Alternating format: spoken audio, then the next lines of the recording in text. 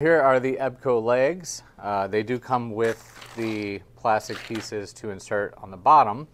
And I did go and look. I'll have the part numbers and everything. Here's a DH caster that we do have, and it will fit inside of it, but it's loose. So depending on, you might need to add some nuts, bolts to this thing to slide it in, and it will, technically work. And then when you fold it up, as you see, it is staying in place, and it will go, these parts over here. Let me turn it.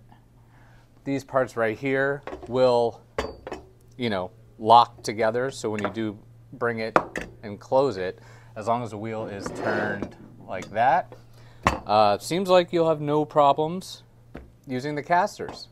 Tube right here, the hole opening is right at an inner diameter of 15/16. So 15/16